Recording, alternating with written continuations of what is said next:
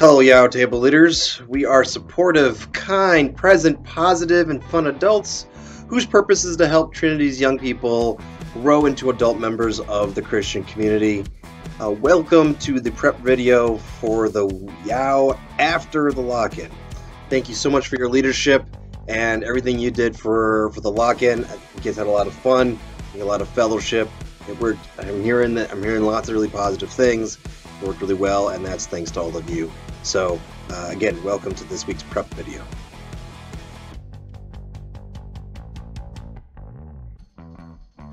This week's theme is what is the Holy Spirit? We're going to start talking about the Holy Spirit part of the Trinity as it's part of our 10-week Apostles' Creed series. Again, we've already talked about God, the Creator, Provider, and Preserver. Last week we finished up talking about Jesus in the Creed, so Jesus the Savior, the Redeemer, and the Lord. This week we're going to talk about the Holy Spirit itself, and we're going to talk about the Church and Saints, forgiveness of sins, and the resurrection and eternal life. So like every week we have a couple questions to help us focus our discussion about, and we're going to have our discussion around, and this week is no different. And just like every week that we've had, your role as a table leader is twofold. One, make sure you're affirming all, well thought out, well-intentioned answer. That you affirm maybe not the answer as much as the person who's giving the answer. And then second, which is really the most important, is again, we're here to try to help these young people state what they believe and then why they believe what they believe.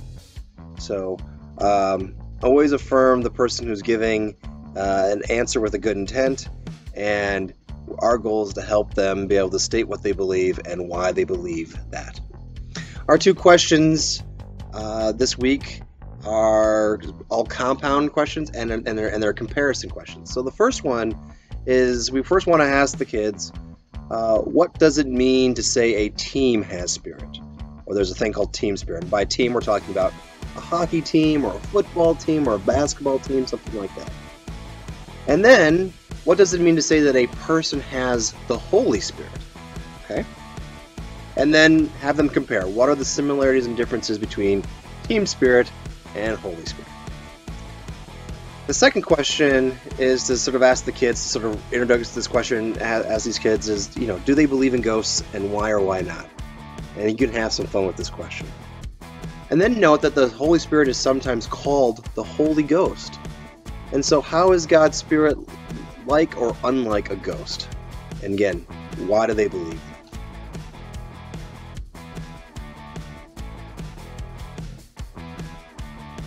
Okay, so after we go through our typical housekeeping, answering any questions that we have from sermon notes, things like that, all the announcements, highs and lows in prayer, and the 8th graders go, we will sort of be in our group time.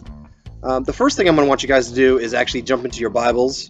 You're going to read through 1 Corinthians chapter 12, verses 1 through 13, and there's going to be that section really does a good job of talking about some of the really important things that the Holy Spirit does.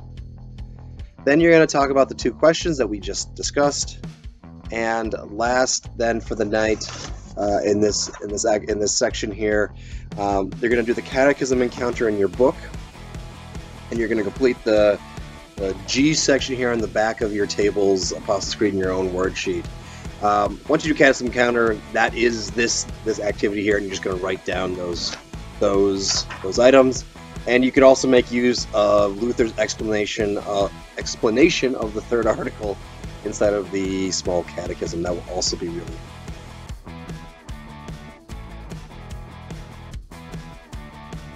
for our activity. I'm thinking about mixing it up. I think we're going to get a Kahoot, and so that should be fun for the 6th and 7th graders.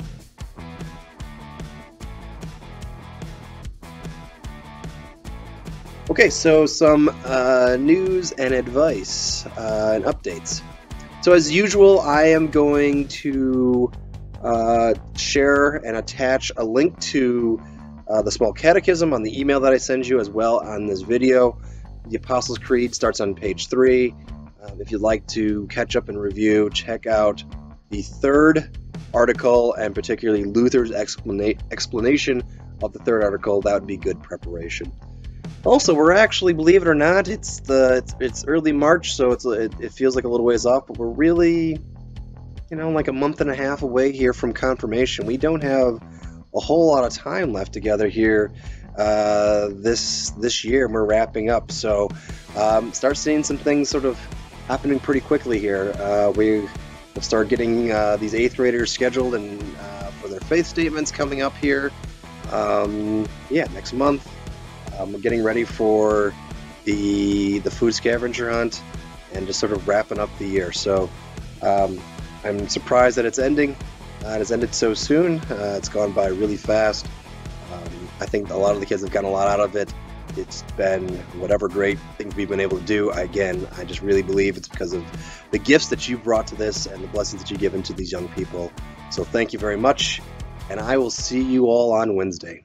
Take care.